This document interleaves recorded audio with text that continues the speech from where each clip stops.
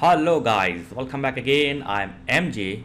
In this video, I will show you how to delete installed theme or custom theme, whether you download it from the Microsoft Store or other thing, you can easily delete it. So I will show you how to delete it proper way.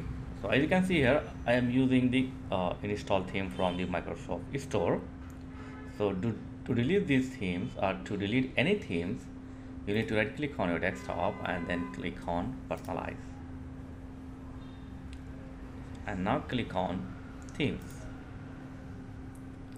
So as you can see here, when I right click on this theme, I am not getting the delete option here. Okay, so rest of all these themes are default themes of Windows 11, so we can't delete it.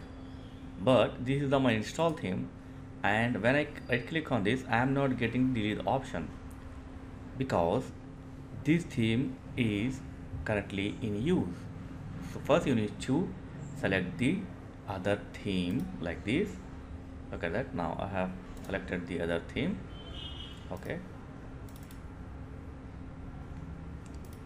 so now I have changed my current theme to this theme, and now you will get the option to delete. Look at that. When you right click on the theme, you will get option to delete the theme.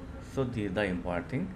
So when your theme in currently in use, you don't get the delete option. So you need to first change your theme to other theme or previous theme, and then you will get the delete option to this theme. So after this, simply right click on your theme and click on delete, and boom, that's it. So is a way to delete an installed theme in Windows 11. So thanks for watching guys. Catch you next video. Please like, share and subscribe. Thank you very much.